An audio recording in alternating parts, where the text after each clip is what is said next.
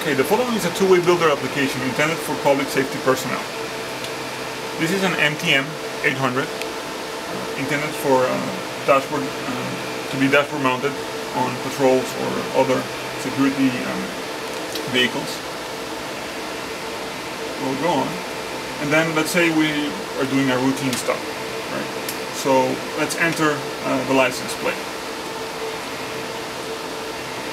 License plate is ITG.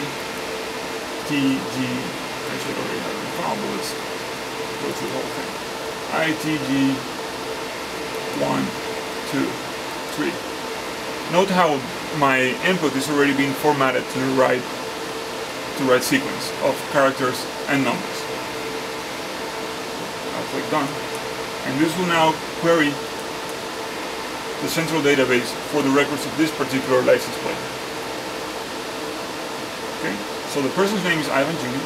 and now we can get some additional information. So let's say additional information. This is his name, license, and vehicle information. Okay. We can go in and get some more information on this person. So let's say I want to see the infractions that this driver has. Select. Again, going back to the database, there's no infractions for this particular user. Okay.